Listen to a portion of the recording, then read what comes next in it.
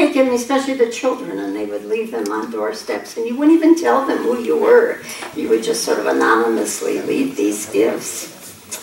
Let's see, then May is Labyrinth month. I didn't know that until this month when Robin King called and said she'd like to do a labyrinth walk this Saturday. But the labyrinth is the spiral, the divine feminine that takes us to our inner self, where we open and receive from the divine presence. So what a beautiful symbol for May. And then we have what my mother always had. I decided to do this year here is a May altar. I grew up with May altars. Did anyone else have a May altar when they grew up? I know it sounds sort of Catholic, and it was Catholic because it was for Mother Mary, but here we're honoring the Divine Mother by whatever name you call that presence in all of us. And we always had, of course, a picture or a statue of Mary. And then we had all the spring flowers. On our farm, there was an abundance of apple blossoms because we had so many apple trees, and there's nothing more beautiful than apple blossoms, I don't think. And then we had lilacs and those little lily of the valleys that used to pop up, how tiny they were. They were all our May altar flowers. I have so many memories of that. So again, today we're honoring the Divine Mother all month. Don't worry, men, we'll honor the Divine Father next month. All aspects of the Divine Mother by whatever name you call that presence. Whether you call it Mary, whether you call it Grace, whether you call it Isis, or the Crow Mother, or Kuan Yin. You know, she has 1,000 names. But it's the presence of love and peace and the divine feminine in all of us. And so to this month on the May altar, you can bring your own symbol of the Divine Mother. You can bring a picture of your own mother. I have a photograph of my mother back there. You can bring whatever it is to you to honor that presence. Flowers are nice, not expensive flowers from a store, but wild flowers or whatever we find in our backyards. Anyway, because we're honoring the Divine Mother this month, I thought we'd have to start it off with the Mother of Unity, Myrtle Fillmore. Often I quote Charles Fillmore because he wrote so many books, but Myrtle Fillmore was probably the energy that began the Unity movement, and it is because of her that we are here today. And as you were singing, I was thinking how life is so instant here and instant there. You know, Myrtle's no longer with us. She was like a dream that happened so long ago, and yet her influence, you know, what that woman did is still with us in this room today. If you haven't read one of her books, she's written 3 of them, or there are 3 that I recommend reading. One is Myrtle Fillmore, Mother of Unity, which is about her, or The Story of Unity, which tells her story and Charles. Then she wrote, How to Let God Help You, because she knew that whatever the problem, God was the answer. And then she wrote Healing Letters, which, you know, in Silent Unity, our 24-hour prayer line, how many here have called Silent Unity? I double dog dare you for prayer 24/7. It used to be just her, you know, praying for others, and then as it grew and grew, and she would write her own letters to everyone that called or came to her for prayer. She would write them a letter. And that tradition is still going on today on a much larger scale, of course. But this book were her personal letters to people that called for prayer, and they're absolutely beautiful. So the month of May would be a good time to go in our lending library and learn about Myrtle. She's why we're here today. And to understand her, you have to understand, well, what is being a mother? What is a mother? I mean, you used to be proud to say you were a mother, and this generation, if somebody calls you a mother, it could be a swear word, so it's a little different. But in Unity, we again honor the divine feminine nature in all of us, for God created us in God's image, male and female, feminine, masculine. He created all of us. And the Bible doesn't say the word Mother God like we like to do here at Unity, but talks about the feminine side of God over and over again. An example in the Old Testament is from Isaiah, where the divine says, You are precious in my eyes and I love you. Does that not sound like a mother? Jesus had his feminine side. He looked over Jerusalem and said, How often have I longed to gather your children as a hen gathers her chicks under her wings. That was his feminine side, you know. We all have 2 natures. feminine, masculine, mother, father, head and heart, intellect and intuition, rational mind, and that feeling nature of the heart. And they work together to create our reality. And we need both parents to manifest divine ideas. In Unity, we talk about divine ideas a lot. What is a divine idea?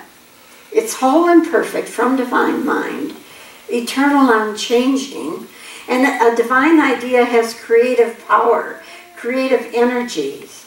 Our ego's ideas have a certain amount of energy to make something out of that idea. But let me put it this way. God may give me the divine idea of a beautiful orb, a circle, and I may make a flat, slanted orb out of it, a flat, slanted oval out of this beautiful divine idea that God has created.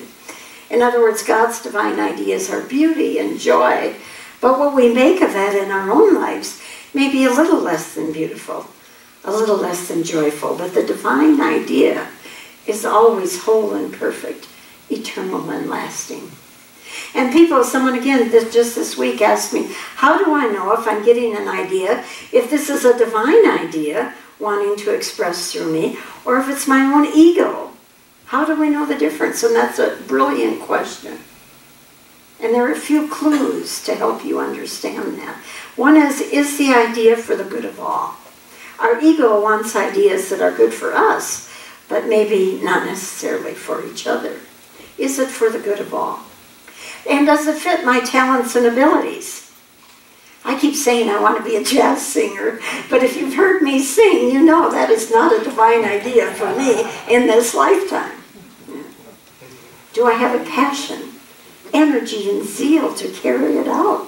God would never have me do something that I didn't have the passion and energy and zeal to carry out. And finally, is it in the flow? Does the synchronicity of the universe support it? When I received my call to ministry, my first thought was, how is that going to happen? But then the universe, suddenly doors were opening, and the universe literally carried me through on my pathway to ministry. So is it for the good of all? Does it fit who I am? Do I have the passion for it? And is the synchronicity, is the flow of the universe taking me there? Those are all ways you can tell if this is a divine idea or your ego's idea.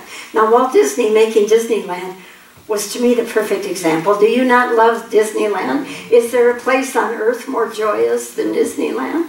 What a divine idea that was, as a place to express joy.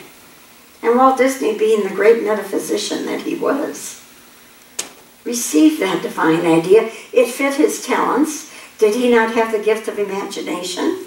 It fit who he was. And even though everybody around him said, oh no, that's too big of a dream, you can't do that, he was able to manifest on earth as it is in heaven.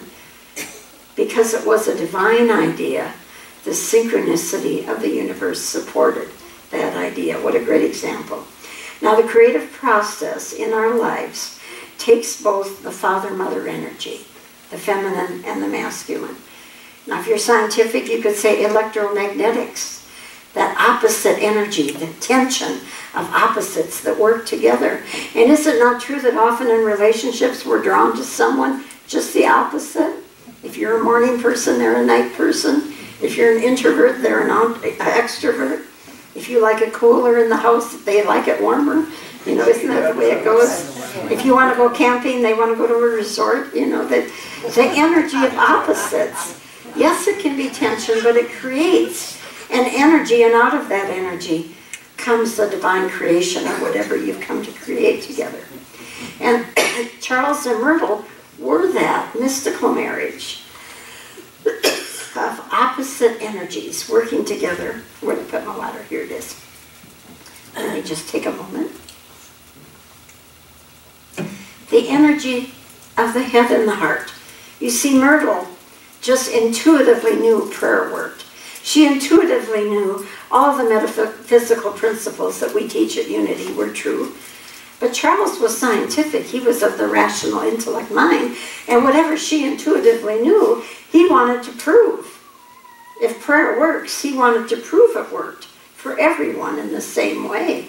And you can see that the two of them together were the force that created all this, which is why we're here today.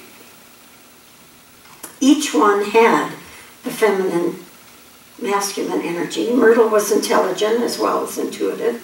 Charles was very intuitive as well as intelligent, but one of them led more with one than the other. Now, Myrtle's story is what started the Unity movement. I'm sure you've heard it, but let's honor it again today. She had tuberculosis. Back then, that was a death sentence. Today, it's not. And in her illness, when she was at her weakest, lowest point, she went to hear a metaphysician by the name of Dr. E.B. Weeks. And he looked out, and he said to them all, and she felt he was speaking just to her, "You are a child of God. You do not inherit sickness." And when he said that, ooh, those words just filled her, burned through her, and she knew it was true. The train of reasoning is this: God is our Father, so to speak, in the creative process. We inherit from our Father. God is good, so we can inherit only good. And any limitation or lack is that which we make of our own selves. That's not what God would make for us. That's not God's will for us. So Myrtle set out to demonstrate. She had faith in the power of prayer to heal her life. And every day she would sit on a chair to pray, and she had another chair beside her where she said Jesus was sitting with her. And she talked to every cell in her body, calling in the healing power of the divine, honoring her body, forgiving, asking her body to forgive her, being grateful for her body. She talked to every cell in her body, and day by day, week by week, month by month, she got better and better and better until the tuberculosis was completely gone. Now Charles, being the scientist, watched this all and thought, well, this is interesting. If prayer works, it has to be scientific. It cannot go against the laws of science. And if it works for one person, it has to work for us all, no matter what race, color, creed, or religion, or philosophy you come from. So he set out with his own body. He had an injury from childhood where he had been in a skating accident. And he began to heal for his leg to heal, and it began to heal. He never had the total, complete 100% healing, but if you didn't know him, you wouldn't know he had ever had a problem. Prayer is scientific. It's practical. That's why we were often called, in the old days, Unity was called positive, practical Christianity, because prayer works. It's practical. It's not an idea in the sky. Now, in Unity, we seek to know and prove the eternal truth in all things. And that's why we like to read all kinds of books and study all kinds of things, because we want to find the truth in everything. There is truth in all philosophies, and we take what is true and bless the rest. Now, Myrtle Fillmore wrote the book, The Atom-Smashing Power of the Mind. And I think it's a great book, even if all you read is the title, Atom-Smashing Power of the Mind. Just take that home with you. His theory was atoms have power, do they not? Do we not have an atomic bomb to prove that atoms have power? And if you think of how many atoms our body holds, and if you think of the power of the mind, the power of thought and word to affect every atom in our body, do you realize the power we have then to heal, to restore, to renew ourselves, or to change our life? Atom-smashing power of the mind. That's what prayer is. Thoughts held in mind produce after their kind. Will you repeat that with me? Thoughts held in mind produce after their kind. The power of prayer. Now, meanwhile, Charles and Myrtle started to pray with all their friends. They taught classes. They published a magazine called New Thought Magazine. And Positive Practical Christianity was born from that. Like-minded people, just like today, coming together to find the truth in all things. The truth of the power of the divine within us, the power of the mind to create. Prayer works through our thoughts and words. We are children of God. We do not inherit sickness. Let's put that into an I affirmation. I'm a child of God. I do not inherit sickness. Together, I'm a child of God. I do not inherit sickness. And their meetings, their gatherings were fun and exciting, and people began to transform their lives. And pretty soon they wanted that to be their church. Charles and Myrtle did not have any intention of starting another religion. Just what the world needs, right, is another religion. But they were, I won't say forced to, they were encouraged to. And in meditation one day when Charles was meditating, the word unity came. Unity, we're all one. We all worship the same God. And that was the beginning of the unity movement. Now, they followed Jesus' leading. Know the truth, and the truth will set you free. Know the truth. That's why they sought to find the truth in all things. That we're children of God, we're whole and perfect. The daily word today, we are made in God's image. But it's like somebody giving you an oval, a circle, and you make an oval out of it. I'm made in God's image, and yet look what I've done with it, you know. That's how we are here. Or sometimes we make God in our image, judgmental and angry or whatever, instead of ourselves in God's image. We inherit only from the divine. The rest is of our own making. And we inherit divine ideas to solve any problem in our life. There is a divine idea on what we should do. And divine ideas have creative power. Our ego can make a mess out of it, but they have creative power. Now, Myrtle brought that faith to the unity movement. Charles brought the intellect, how to run a business, but Myrtle brought healing faith to the unity movement. And at one time when they were starting, just like our board of directors, some days we sit there and say, how are we going to have the money to do this? And when they said that to Myrtle, they said, you got to pray that our money holds out. She said, we got to pray that our faith holds out. If your faith is there, the money will be there. If your faith isn't there, forget it. And the unity movement began to grow and prosper.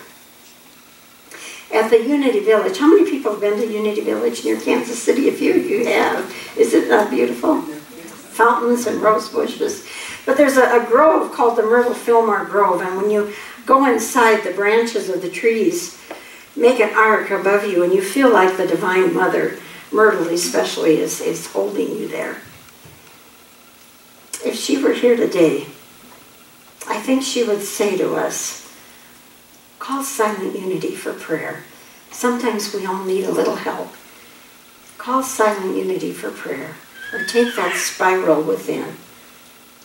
Now, Charles Fillmore, he would have loved the fact that there's actually an app for it for your phones now. You can get a Silent Unity app for your Apple phone, and you can just hit it and send a prayer to Silent Unity like that. And they'll email you a prayer letter back. Now those letters that Myrtle used to write by hand are sent to you via the email. Isn't that amazing? Charles would have loved that. Myrtle, I'm not so sure, but Charles would have loved that. But she would ask that we pray that the desires of our heart, those divine ideas, be manifest. What divine idea is God desiring to manifest through you today? It can be something bigger, it can be something little. Maybe it's to be the presence of love a little more stronger. Maybe it's to forgive. Maybe it's to leave a May basket on someone's doorstep today. What divine idea is God desiring to manifest through you today? Your heart knows. Ask your heart. That's the divine feminine, the part that opens and receives and listens and receives from spirit, the masculine coming into the feminine, manifesting on earth as it is in heaven, the realm of divine ideas. We are here today because of one woman, Myrtle Fillmore. That's why we're all here today. She started Silent Unity. She started the prayer ministry, one by one, with her praying with others, and pretty soon it grew and grew and grew. And now it's a 24-hour prayer line with people calling from all over the world at any time of day or night. She started that with one idea of the prayer of faith, that I'm a child of God, that prayer has power, that prayer is scientific. One woman's faith, one woman's prayer practice, one woman's search for truth, and here we are today. Let us take that into prayer right now. A prayer of gratitude as we remember and bless Myrtle Fillmore. We bless the light that she is still shining. We bless her energy that is with us here today in this room. We have blessed her intention to extend her love, to be the love that she was. And that love is still being extended from person to person, from one idea to the next. We receive her blessings today. And we in turn are the love that extends to others now. As we say, thank you, Father, Mother God. We accept this and we send it out in the name and the nature and the consciousness of the living Christ. And so it is. Amen.